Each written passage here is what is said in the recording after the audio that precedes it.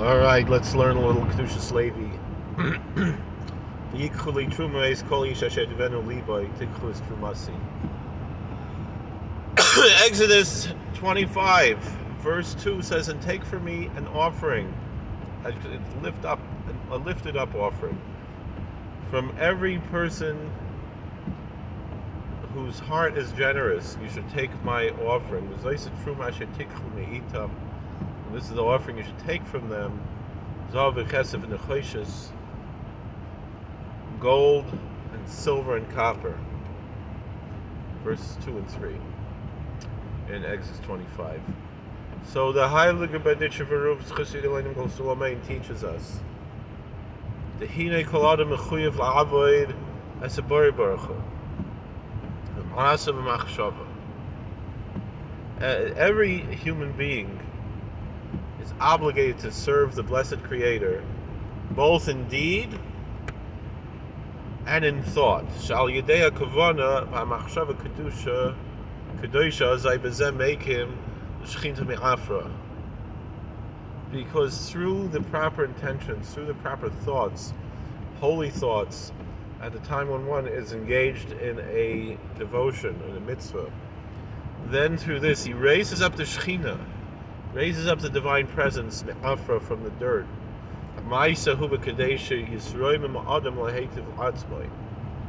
So the thought is what lifts up God's presence in this world, and the deed is what lifts up and benefits the human being himself.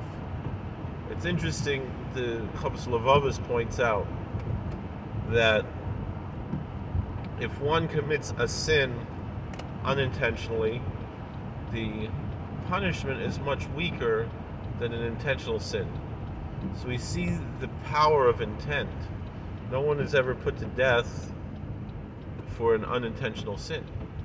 He only has to bring a sacrifice, right? Whereas the death penalty, that's for, what are these guys doing? That's for an intentional sin, And so the same thing is with a good deed. If we don't have the proper intentions, how can we expect the reward? We'll have some reward, but not the full reward. The Kedushas Levi here is explaining what is that full reward. Meaning, the action benefits us, and that's all well and good. But the thoughts are what lifts up the Shekhinah. Whatever that means, but I think that's much greater, right? So the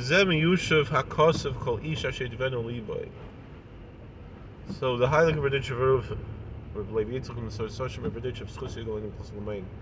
he says, through this we can answer and understand properly what the Scripture is telling us. Every man whose heart is generous, when he's saying his heart is generous, it means that he has generous thoughts.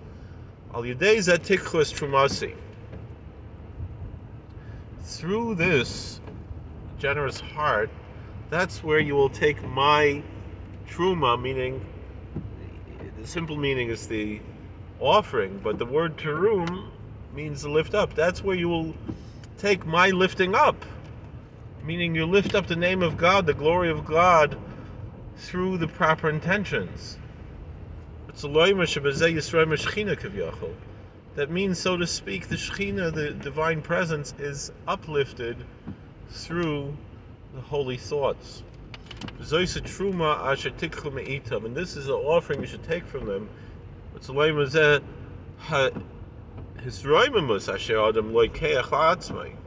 This is the uplifting. Remember, the word Terumah means to lift up, even though the simple meaning here is the offering. But I said today at work, I said it's not a horizontal removal, it's a vertical removal, right? Anyway, meaning that when it says that this is the Terumah you should take from them, this is the offering you should take from them, it means this is the uplifting, this is elevation that the person takes for himself. Zehu ba al yedei ma'aser.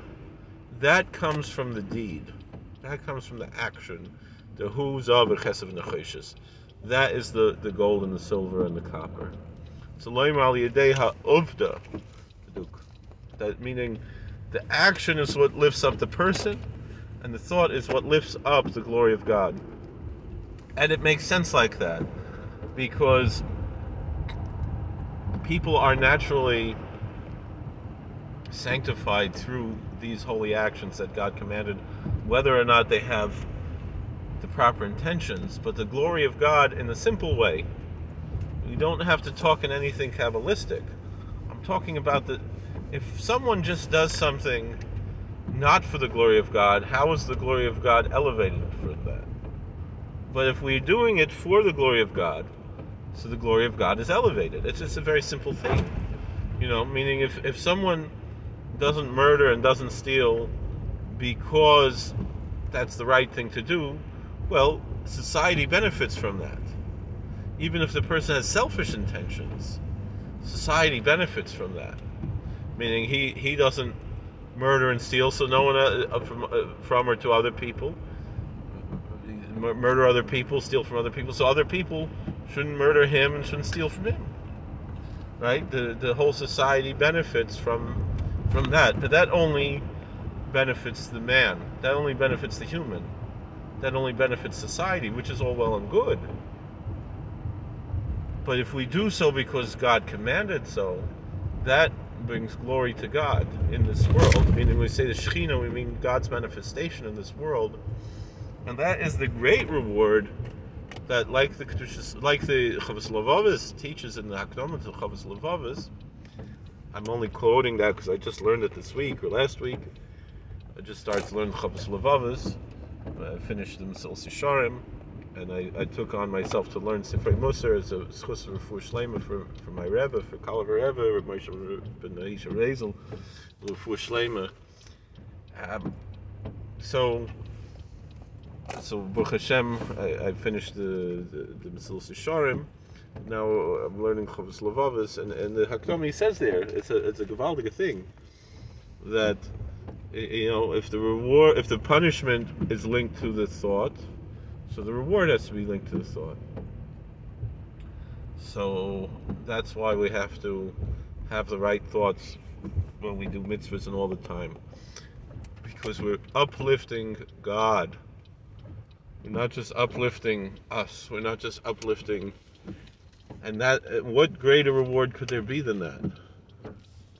Than to give glory to God. That itself is the great reward. Thank you for watching. God bless. Please like, share, and subscribe, comment. We'll see you later. How do I turn this thing off? Why can't I turn it off? What just happened here? There we go.